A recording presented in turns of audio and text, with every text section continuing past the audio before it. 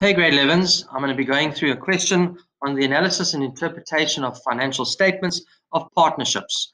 I'm going to ignore 5.1. I'll show you the answer, some matching columns. You're welcome to go through that on your own.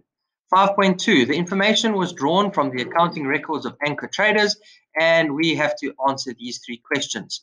Firstly, comment on whether the business was more profitable. Remember, profitability ratios are the first type of our ratios, and support with a suitable financial indicator and show your calculations. Okay, so from information A, we were given profitability ratios. Those are two profitability ratios, right? The operating profit on turnover is missing the 2015 figure, so we'd first have to work that out. Operating profit is 300,000 divided by turnover of 1470 tells you that our operating profit on turnover would have been what? There are answers for 5.1, by the way.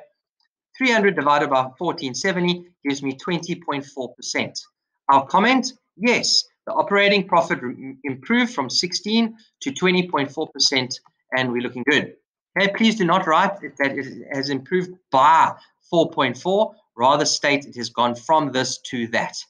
Okay, part 2 of the question said whether we should be pleased with return.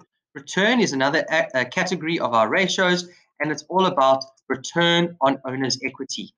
There is our return on owner's equity, and it's also missing the 2015 figure.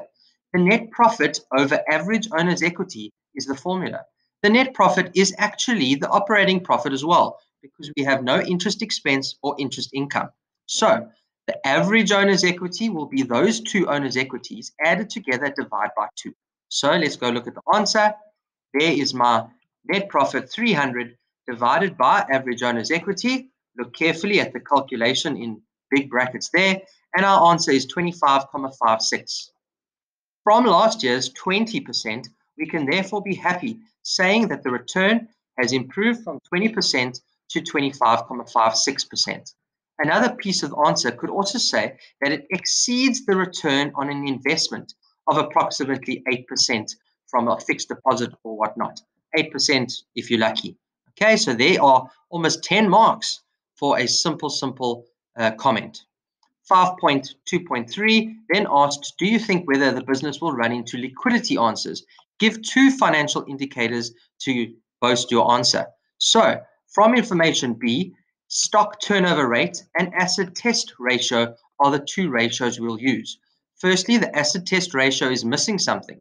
So what is the formula? Current assets minus inventories. So 162,500 minus 70,000 on the left of my formula as to 117,500. Let's go see. There it is. 162,500 minus 70 leaves me with a left side of 92,500. My right side, the current liabilities, was 117,500. So my answer, 0.78 as to 1. My comment, yes, I'm happy. The acid test ratio has decreased, which could be a little bit concerning, I guess, from 1.1 to 0.78 as to 1. However, the stock turnover rate, let's just recap on the question. Will we run into liquidity problems? Yes, we will. It's not good liquidity position. The stock turnover rate has decreased from 8 to 6, meaning we are selling far less stuff and stock than we did last year. It's not moving as quickly. Hope this question and this activity assists you. It is on the easier side, but hopefully the steps help you to realize that it's doable if you know what you're doing.